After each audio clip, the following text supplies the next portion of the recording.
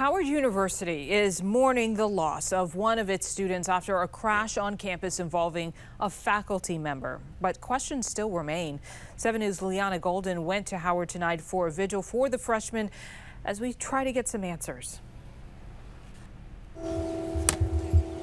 Fresh roses in hand, friends holding each other and holding back tears. He really had a positive impact on anyone who met him. Mohamed Samura, a freshman at Howard University, weighs heavy on the hearts of hundreds tonight after he was struck and killed in an on-campus crash involving a faculty member who D.C. police say was speeding. I don't know, it's so weird because I literally just saw him last Wednesday in class and then he's just gone. D.C. Fire and EMS posted this photo of the crash Thursday, saying his injuries were not life-threatening.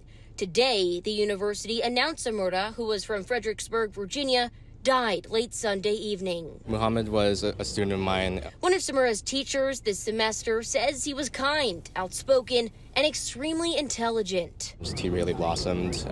He really engaged. I often looked to him for answers. I was like, please help me, man. It really shows his impact on our community, you know.